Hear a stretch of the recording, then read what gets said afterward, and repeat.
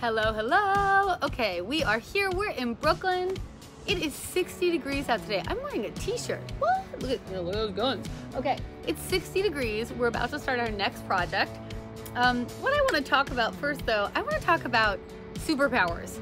Because, you know, everybody's got their superpower. People are like, oh, I'm really good at baking cookies. I'm really good at finding four-leaf clovers. I'm really good at winning the lottery, which would be a great superpower in all honesty. My superpower is finding amazing stuff in the garbage, other people's garbage. This is possibly the least glamorous superpower in the history of superpowers, but it is mine and I love it. What I found most recently is this set of 6 chinoiserie chairs. They are so fun. I said 6, can you believe that? A full set of dining chairs, upholstered, like sort of a faux bamboo trellis back.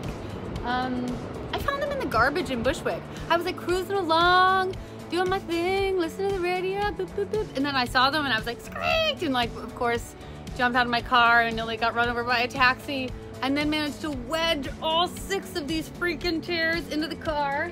Because of course there was like already an unbelievable amount of other weird stuff I found in the garbage in the car. Because evidently I'm a hoarder.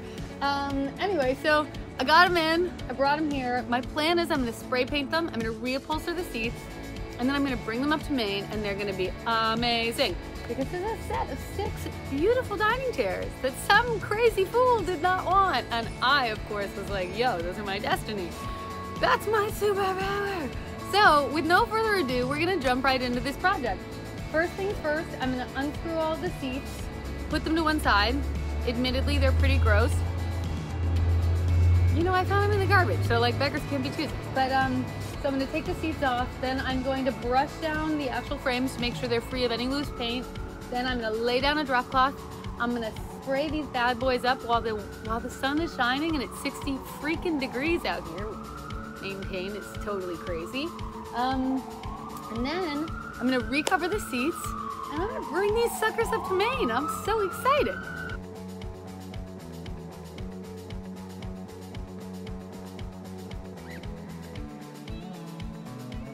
Downside to finding trash be your superpower. So sometimes you do totally gross things like take other people's gum off the bottom of the chair. And we're brushing these guys off. It doesn't really look like there's much loose paint. It just looks like they've been sort of knocked about, but. All right, so now I think I'm just gonna like scuff the whole situation up a little bit. I want to make it so that the paint is actually going to adhere to these bad boys going forward. So I'm just going to scuff them up a bit.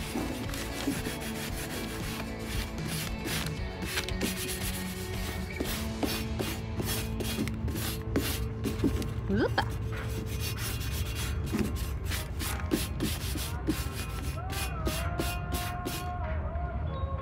Scuff.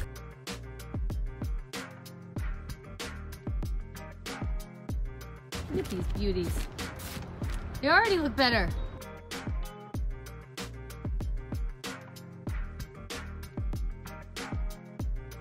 Okay, so taking a break.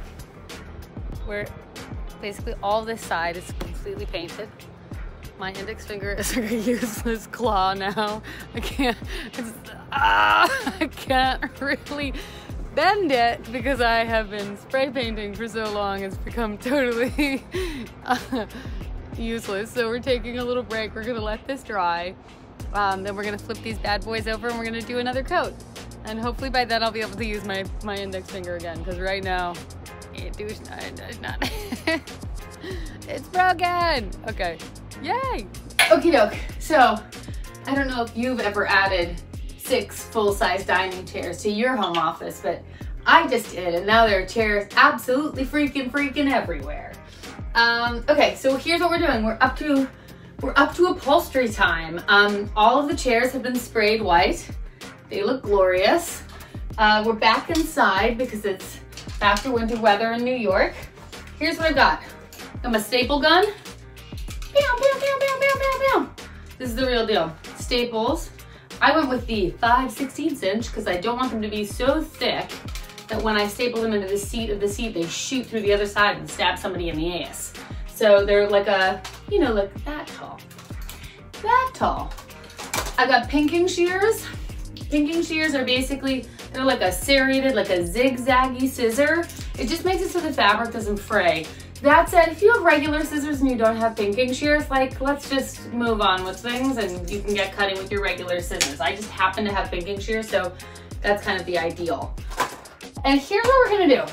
So I've got a bunch of different fabrics and I like them all. I have this like really beautiful, like sort of seafoam mohair. They're like fabrics that I liked. This one I bought, this one I bought. But the first question in my mind is, what's going on underneath the old nasty cushion? Because they're all dry now. So theoretically, we could just leave it be and put the fabric right on top of this. But I kind of like to know what's going on under there and then decide if I'm gonna remove it or not. So I've got my handy knife, my Leatherman, my knife. That's a knife. I'm just gonna pull off one of these covers and see what's going on down there.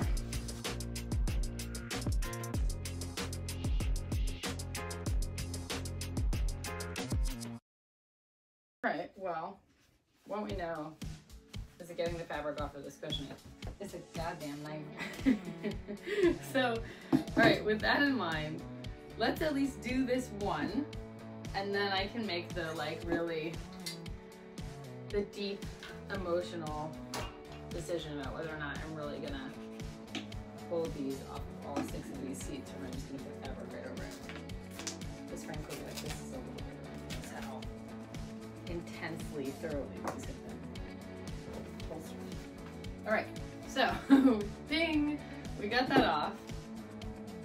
Lift to toe to tail. The ideal situation would be to just, excuse me, lay out your fabric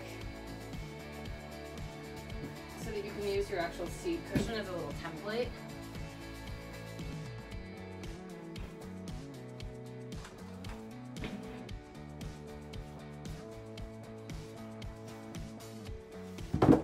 That way you know how much to cut.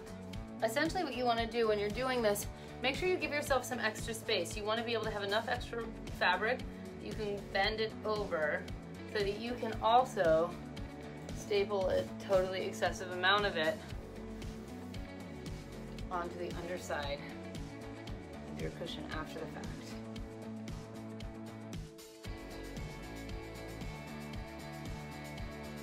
Pull your fabric taut around the side and fire away. Then wonder why nothing's coming out. Oh, for the love of Pete, what's going on around here?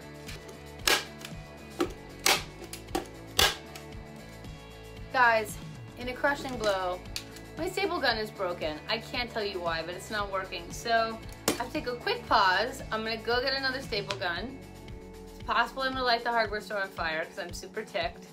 And then I'll be back, and then we'll keep going. Okay, yay. Okay, so once you've got your fabric square cut with your little excess edge, you're gonna take your staple gun and you can fire away. There we go. I'm going to use like 90% fewer staples than the person who did it before me. I think I don't know, that person had,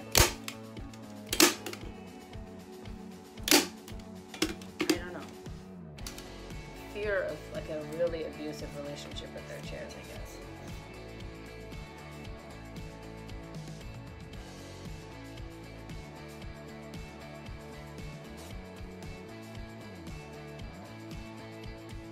Corners, I usually like cut a little excess out in like a pie shape. You see how I'm doing this? So you've got that corner, right? And I cut like a triangle out like that. Another triangle out like that on the other side. Because there's just so much freaking fabric when you come around this corner, and you don't want it to be such a big bulge. And then you sort of like fold it over like that. See how I did that? So like tuck the edge, and then pull this down over like the nose of it. There's our seat. Don't mind the lint. And then it's gonna pop right back on here. We're gonna screw it in. And that's just as cute as can be. Egads, I love it. And once it's actually like screwed on, it'll be a little more tight and flush. That blue is like just spectacular. I'm really digging the white frames. Okay, we have 2 down. Zoop, zoop. 4 more to go. I love them already. Come on, that is charming. Alrighty, so I forgot to film an outro for this project, so we're doing it now because Tyler says we need one. So don't forget to tune into Room for Improvement. We've got all the DIYs, loads of how-tos, lots of vlogs, treehouse tours. There you go Thursdays, you name it, we're doing it. Hit the subscription button, hit that little bell, ding ding. Thank you very much.